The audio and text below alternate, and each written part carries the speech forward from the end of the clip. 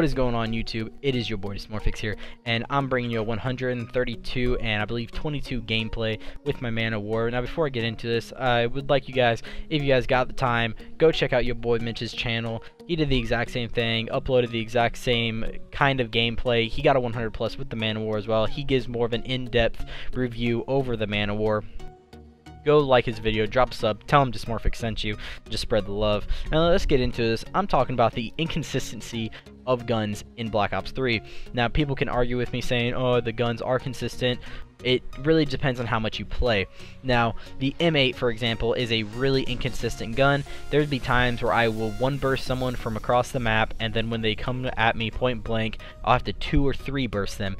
Exact same thing with a Pharaoh. I could be point blank and I could one burst someone, and then the exact same scenario happens, and I will 2 burst them or have to 3 burst them. And that's just really inconsistent. The RK5 pistol is way more consistent, and it's a secondary. I believe Treyarch needs to stop nerfing and changing everything about multiplayer just because a couple people complain that they're getting outgunned, which I believe it's Call of Duty. It is all about your gun skill. There is nothing else that affects this game besides gun skill.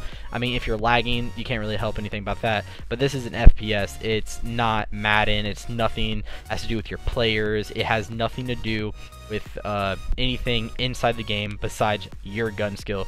I've gotten a nuked out with the RK5, and that's a pistol, and I've gotten nuclears with multiple other guns.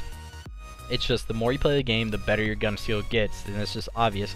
So I believe Treyarch needs to stop just tweaking and nerfing and buffing every little gun because people are complaining about it.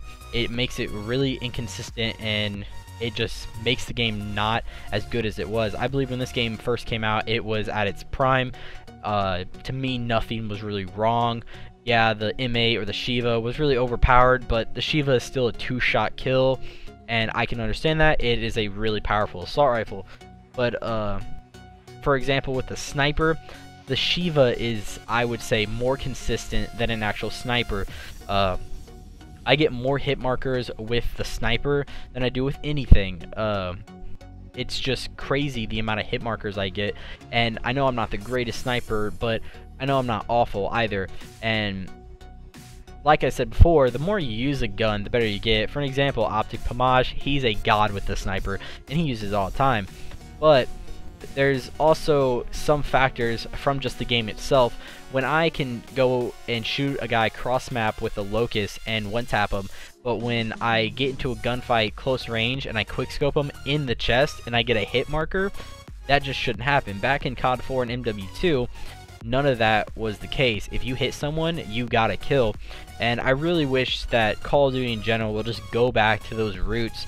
The hit detection in those games were so much better than this. Like, there's some guns where you gotta just spray and spray and spray, and it's just Call of Duty's slowly going downhill. I've lost the drive to play this game lately just for the simple fact everything's becoming inconsistent, and it's just not fun anymore. Drop any comments you guys have in the comment section below. Tell me what you guys think about the guns in this game and what you think they should do, what they shouldn't do, or if the guns are fine. But that's about all for this video. Remember, go to your boy Mitch's channel, drop a sub for him. Really appreciate. Tell him Dysmorphix sent you. And yeah, that's all for this video. We'll see you in the next one. Peace.